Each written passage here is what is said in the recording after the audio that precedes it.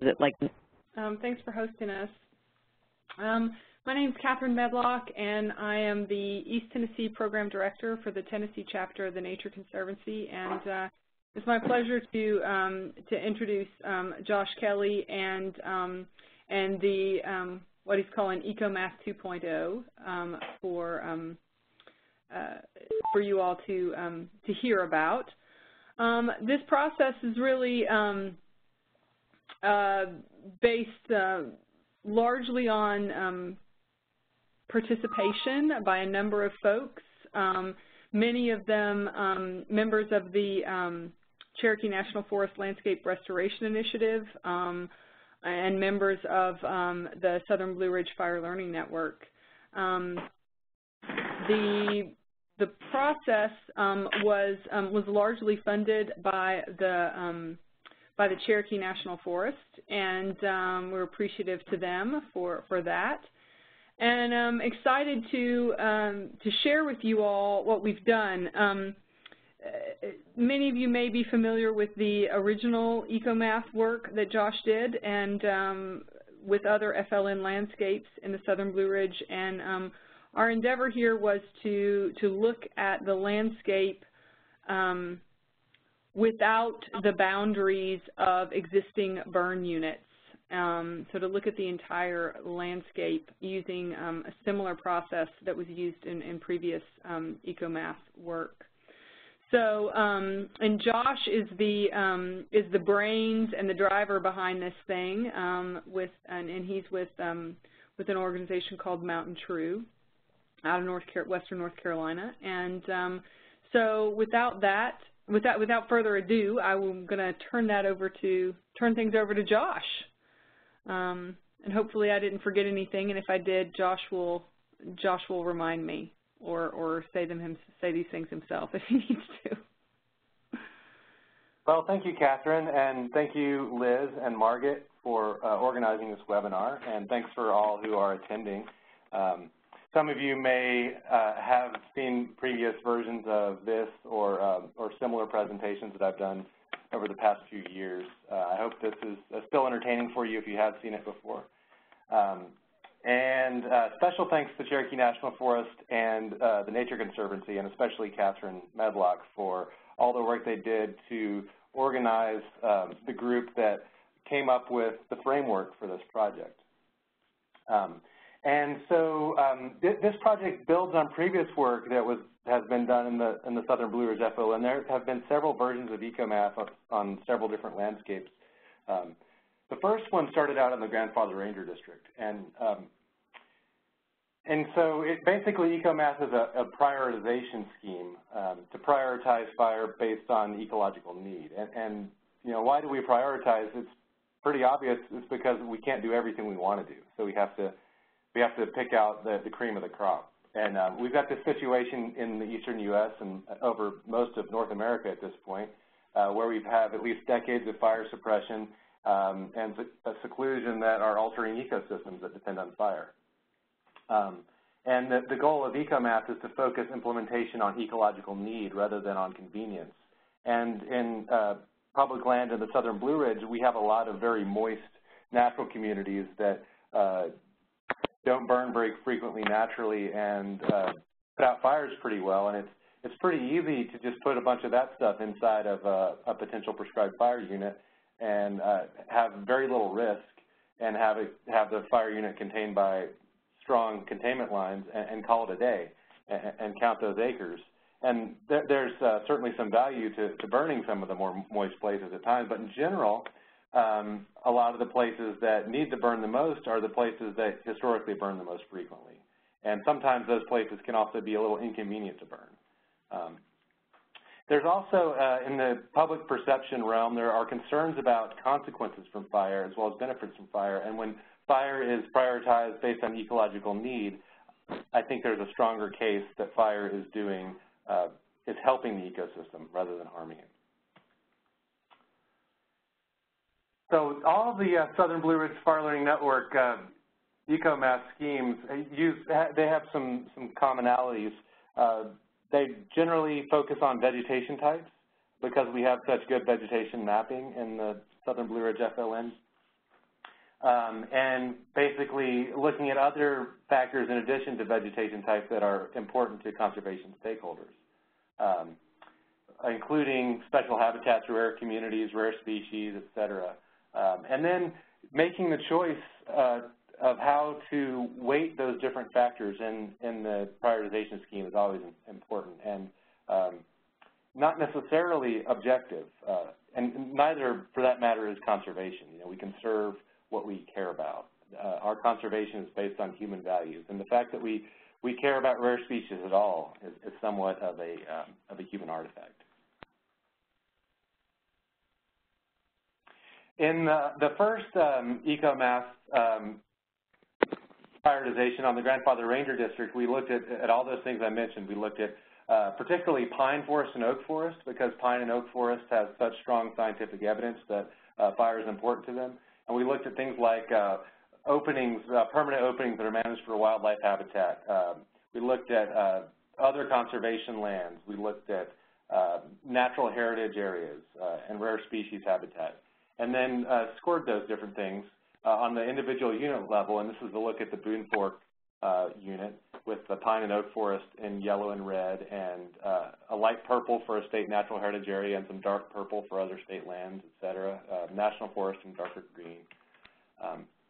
And then we did that process for about 90 units, I think, across the entire 90 prescribed fire units across the landscape, which was a very valuable tool. There's not the capacity to actually burn all of these prescribed fire units on a meaningful rotation, and so choosing the highest scoring units, I think, will allow the Grandfather Ranger District and the Escarpment FLN to get the most bang for their buck. What this scheme didn't do was look at the entire landscape. It just looked at those prescribed fire units. And so this new process with Cherokee National Forest is looking at things a little different. And Cherokee National Forest is in a different place than the Nantahala-Pisgah National Forest is. Cherokee National Forest was one of the first forests, if not the first forest in the southern Appalachians to start really increasing the management they did with prescribed fire, starting in about 1998. And Cherokee National Forest is right on the North Carolina-Tennessee line in East Tennessee, and it's broken up by Smoky Mountains National Park. And this analysis is specific to the north zone of Cherokee National Forest, which is about half of their acreage. It's about 340,000 acres. And so all the area south of Great Smoky Mountains National Park was not evaluated because that area did not at the time have high-quality vegetation mapping like the north zone did. Ever since about 1998, Cherokee National Forest has really been increasing their prescribed fire. By the mid-2000s, the north zone was averaging at least 5,000 to 10,000 acres annually. And there are about 120,000 acres inside of controlled burn units that have been, most of them have been burned at this point on Cherokee National Forest. Not all of them, but most of them. And so the Cherokee National Forest is at a place where some of those burn units are getting into a desired condition and they're able to focus on new areas. And so the intent of this prioritization scheme was to look at the entire forest and not just what was already inside of prescribed fire units. So again, I mentioned that Cherokee National Forest probably has the most established prescribed fire program in the southern Appalachians, and they have ecological zone maps that were completed in 2011, and that we are going to go beyond the boundaries of the existing prescribed fire units. Now, the ecological zone mapping is probably the GIS data set that this analysis leans the heaviest on. And ecological zone mapping is a product that's created by a retired Forest Service ecologist by the name of Steve Simone, who worked for years in Nantahala-Pisgah and has mapped many areas of the southern Appalachians at this point. And ecological zones are based on potential natural vegetation. It's not necessarily what's actually there, but it's what's predicted to be there. And the model is trained by making plots of existing vegetation. So in this photo, Steve is mapping out heath balls from a distance with his arc map open and putting points on each of those heath balls that will then feed into a model. And his ecological zone model uses program maximum entropy and inputs over 20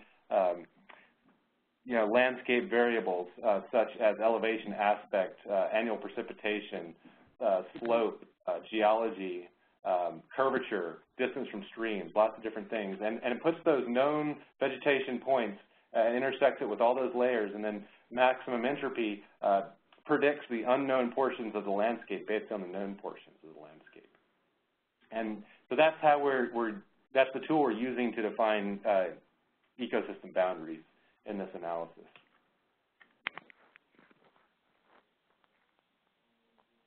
And on the north zone of Cherokee National Forest, here's a colorful map of what those ecozones look like. And this is a view of the Nolichucky River Valley around the town of Irwin.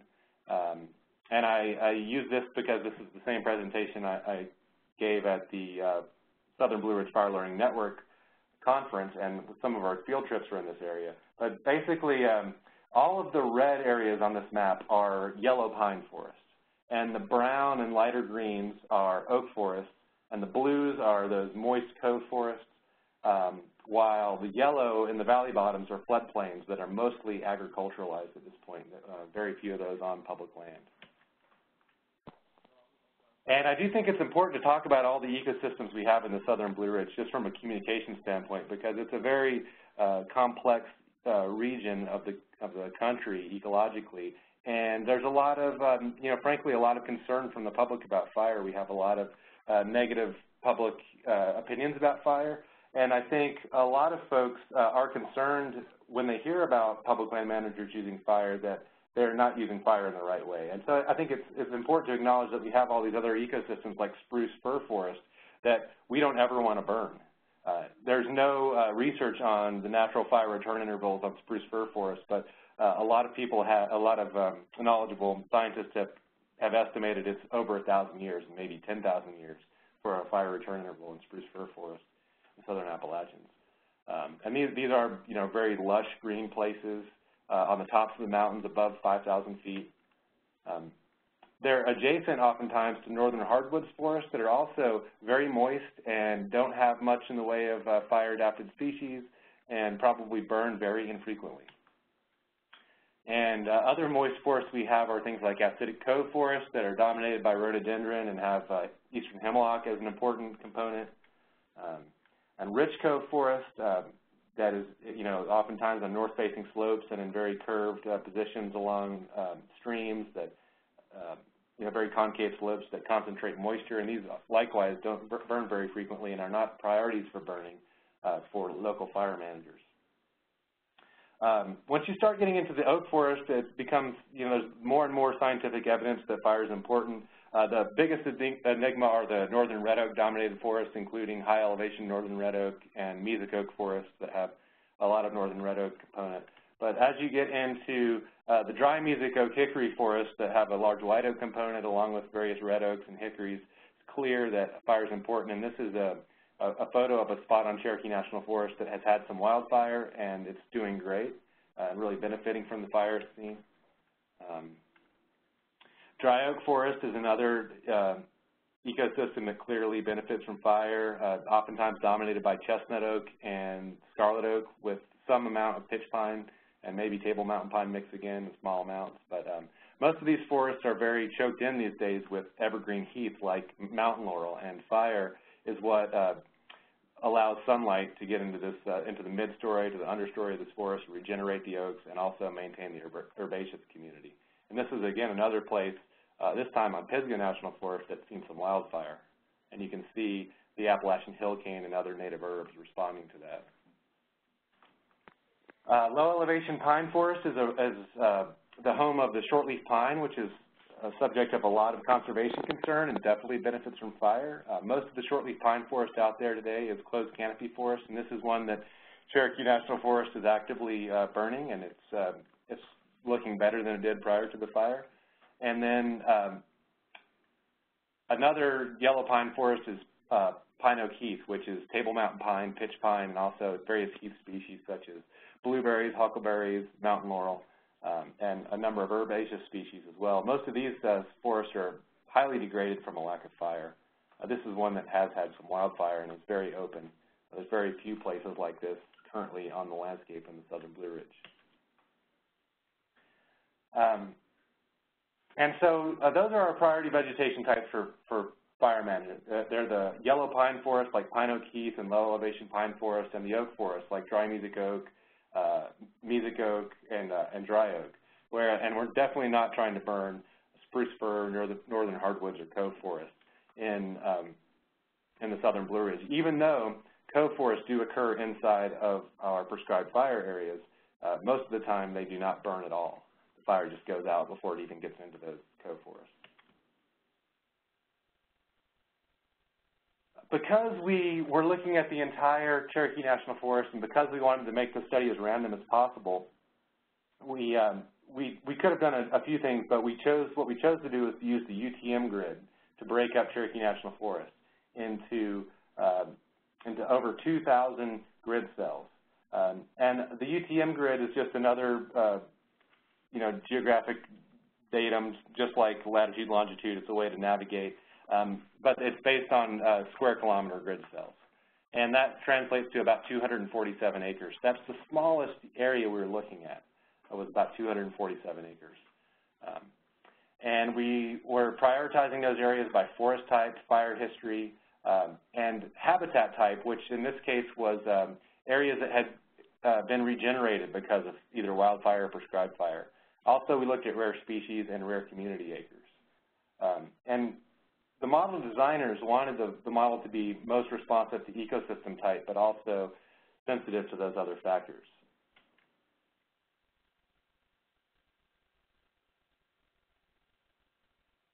And so a number of the components were area-based in their scoring. And the area-based components are basically the forest types and then that habitat type of young forest that was regenerated by fire.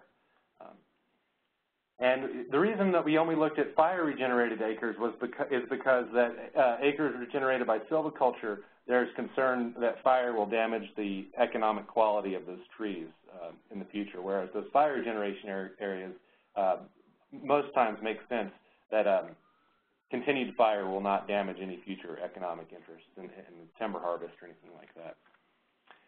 So we looked at yellow pine forest, which scores the highest. So just the acreage of yellow pine forest would be the score. So since a grid cell in our analysis was 247 acres, there's a potential maximum score of 247 just for yellow pine forest. And in comparison, dry oak forest is only 3/4 of its total acreage, and dry music oak forest was half of its total acreage, and Montana oak forest was 1/4 of its total acreage. Regeneration acres would be a double count because it would be superimposed where it occurs on all of those forest types, and is scored as half of the total acres of regeneration.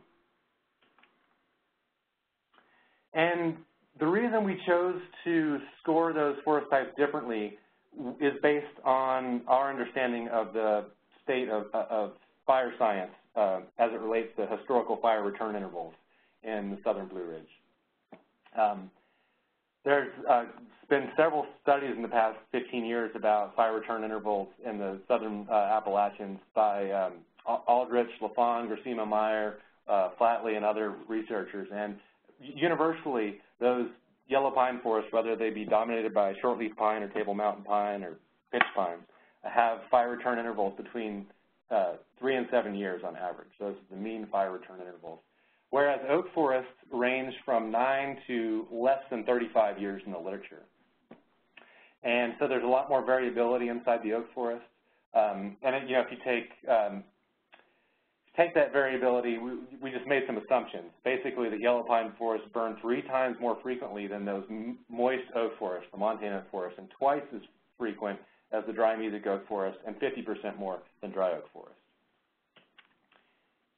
So that was an assumption we made, and we tried to base that assumption based on our understanding of the fire science. We also had occurrence-based scoring, which was much less influential over the prioritization model than those area-based scores. We attempted to have all of the occurrence-based scores be roughly equivalent to each other in their potential maximum because we didn't want any one of those to outweigh the others, and we also wanted them to be less important in their influence than the area-based scores. So we looked at wildfire occurrence, and the reason we looked at wildfire occurrence is because it turns out that wildfires do occur more than once in the same place. And on Cherokee National Forest, there's a combination of things. Some places receive more lightning. Much more frequently, though, some places seem to be more frequent targets for arsonists.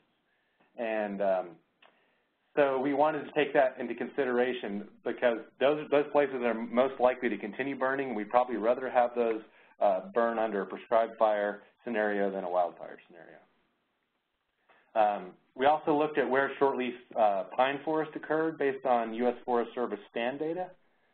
We looked at Management Area 9F, which are rare communities on the Cherokee National Forest. It's a whole management area for rare communities. It's only about 2% of the forest, and we looked at the subset of those that had fire-dependent rare communities like Table Mountain pine forests or rocky glades that benefit from fire, et cetera.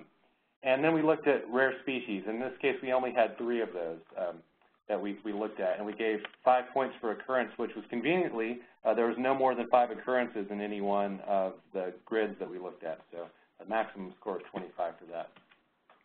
Those 3 species are the Hamamelis. Oh, I'm blanking on the scientific name of this. It's a fire-dependent shrub species here in the Blue Ridge. It's not necessarily rare in other parts of the country, but there's really good scientific literature showing it benefits from fire. The Thermopsis fraxinifolia, the ash-leaf golden banner, it's a legume that definitely benefits from fire and has good literature demonstrating that. And then turkey beard, Xerophyllum asphiloides. And so we had a pretty conservative list of rare species that benefit from fire, mainly because Cherokee National Forest staff, the staff botanist, wanted to limit it to species that he had very good documentation that they directly benefited from fire.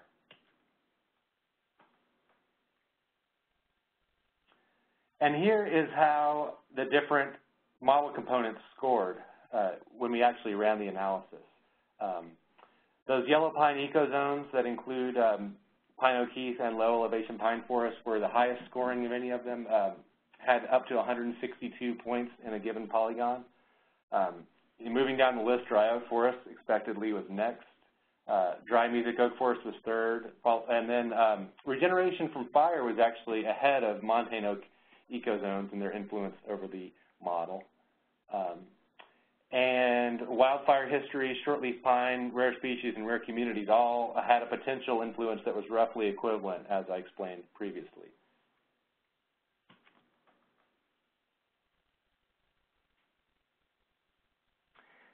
Now here's a look at the entire north zone of Cherokee National Forest, stretching out along the North Carolina state line. On the south is Smoky Mountains National Park, and on the north is Virginia and the Jefferson National Forest.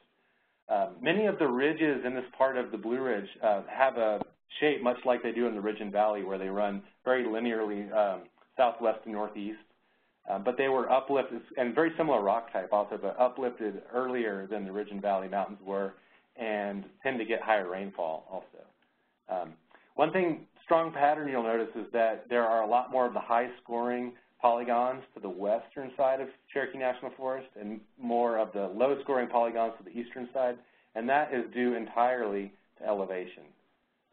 The lower elevation, drier sites are to the west side, and the higher elevation, more mesic, moist sites are on the eastern side of Cherokee National Forest along the state line, with some elevations going up to over 6,000 feet at Roan Mountain. So just looking down here on the south, in case any of you are real familiar with Cherokee National Forest, along the French Broad River Valley, you know, that pattern holds real strongly, but there are even some fairly high-scoring areas along the state line in that section. That pattern of lower scoring areas along the state line becomes more prominent as you move north in Cherokee National Forest, and this is around the Nolichucky River Valley and around the Watauga Reservoir. And then in the far north, Holston and Iron Mountain both have a lot of fire-adapted vegetation on those. And here's a look at where the current prescribed fire units lay on the landscape. So you can see that many of them occur in areas that are high priorities for fire, but you can also see that there are some areas that are very high priority that lay outside of current prescribed fire units. And here's the south half, and a similar pattern there. There's good coverage of prescribed fire units, but there's some very high priority areas that are outside of prescribed fire units. And we can zoom in here on the very southern end of the Cherokee National Forest and look at Stone Mountain. This area here has not had a prescribed fire, but did have a wildfire this year that burned about 2,000 acres. So maybe this is a priority for a new prescribed fire unit in the future as Cherokee National Forest does more planning. The basic results are that out of 2,300 grid cells analyzed, the mean score was 64 with a maximum score of 266. The top quintile of scores was over 112, and the second quintile was greater than 80. And as I mentioned, the top scoring grid cells clustered towards low elevation and southern aspects. Hopefully this model will be useful for Cherokee National Forest in identifying new fire units on the North Zone. We would actually like to refine this model because as we went back and truthed it with the knowledgeable folks of Cherokee National Forest and different stakeholders, we noticed that there were some areas like there's a mountain called White Rocks Mountain that's very steep and very south-facing and has a lot of fire activity and didn't score very high. And it turns out it's because the distance from the base of the mountain to the top of the mountain is less than half a kilometer. Very steep, and so it was actually washed. The importance of that area for fire ecology is washed out by the shape of the analysis units and their size. So smaller units, we would like to go down to probably a square kilometer grid cells, and it seems like that would be doable on a pretty average GIS computer. Wouldn't need a supercomputer or anything to quadruple the number of polygons we analyze. So I think we'd like to try to do that. We'd also like to try to prioritize the south zone of Cherokee National Forest because ecozone mapping is almost complete for that area, and it'd be a great tool for the south zone to have as well, and to have Cherokee National Forest having a consistent analysis tool for the entire forest. And I would definitely like to thank all the following people and more. Catherine Medlock especially did a lot of work to facilitate several meetings of this group of folks that gave their input and their time to determine what our priorities were for prescribed fire on the Cherokee National Forest. Included in this list are at least 8 different organizations and a lot of different interests. And it's really powerful and helpful to have so many different folks helping out with an exercise like this. And that's all I have for this presentation, and I'd welcome any questions folks have.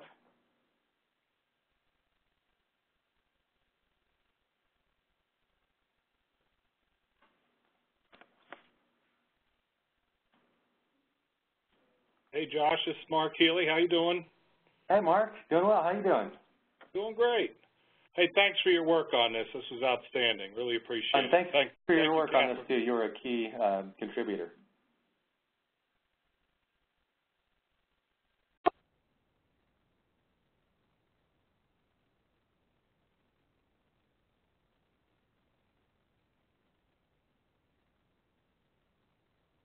This is a pretty simplistic prioritization scheme. There's a lot more complex ones out there.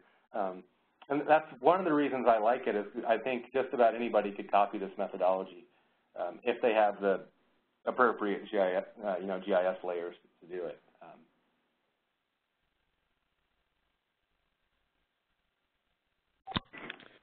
Josh, we've lost your slides. Oh, would you like them back up there? How about I put them back there? Okay, thanks.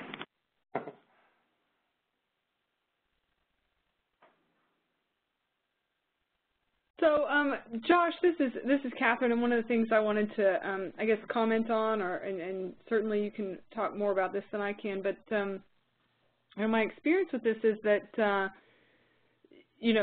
the group kind of helped decide what the priorities were and how they would be prioritized. You know, and that was for this effort. I think we did a lot of. I think we were conservative, and we focused a lot on what was available in the literature. But certainly, if this as a tool, because it is pretty, you know, you can set your own priorities with it. Someone who, like, say, on the South Zone or somewhere else, if they wanted to, you know, look at this with a different lens, that would certainly be an option. There's no kind of standard. You know, I guess what I'm saying is the prioritization scheme that we used is not a standardized scheme that would be the same everywhere. That's exactly right. Yeah, and different versions of Ecomath have used all, in the Southern Blue Ridge, have used all sorts of different ways to prioritize, and especially to weight and scale different units. In some landscapes where there's not as large of an acreage, for instance, there were efforts to go for the greatest density within each unit. Not necessarily, you know, acreage was less important as much as the density that occurred within each unit. And that was what the approach taken on the South Mountains, for instance.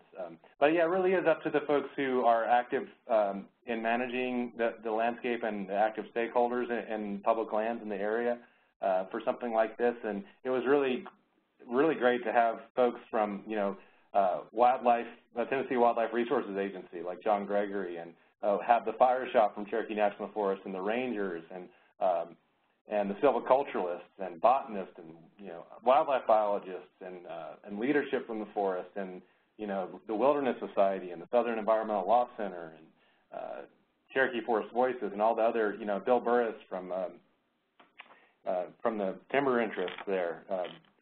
You know, all talking about these shared priorities and coming up with something that everybody could get behind. I think there's a lot of value in that, and just a lot of knowledge too. Trying to blend all those disciplines and interests is, I think it's really powerful.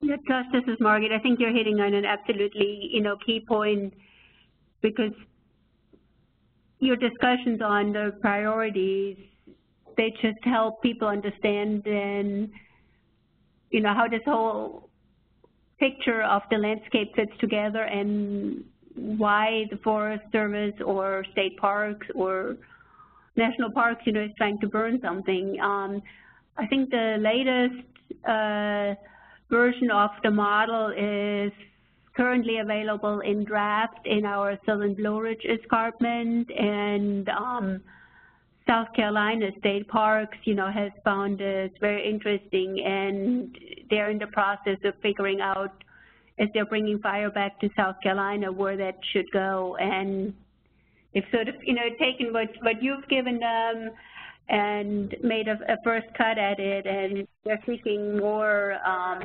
stakeholder input in that. So I think your sort of bigger landscape approach and looking, you know, outside of burn units, I think that's a really nice way and novel approach on Ecomath version 2. So thank you so much for doing that. Yeah, you're welcome. Thank you.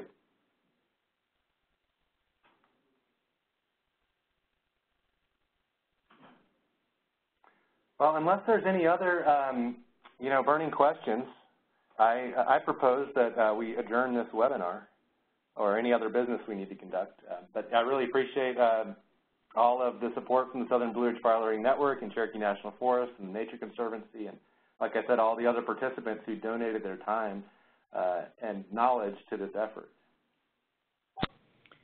And one last thing, I guess, then, Lynn, will you send out the recording of this so that we can share that around with folks who might not have been able to participate?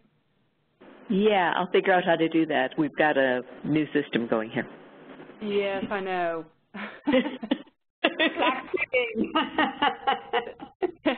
Thank you for braving the way.